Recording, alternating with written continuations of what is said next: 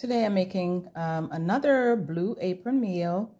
This one is crispy skinned salmon with salsa verde and farro salad. So this is what it looks like.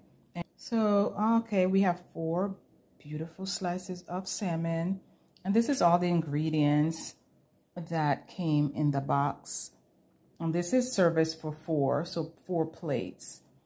We have the raisins, the lemon for zesting and juicing, onion, the garlic, the red pepper flakes, and Kalamata olives. I know I said that wrong. And this is the farro. This is another sauce that came in the box. I'm not really sure what that's called. I think it's salsa verde.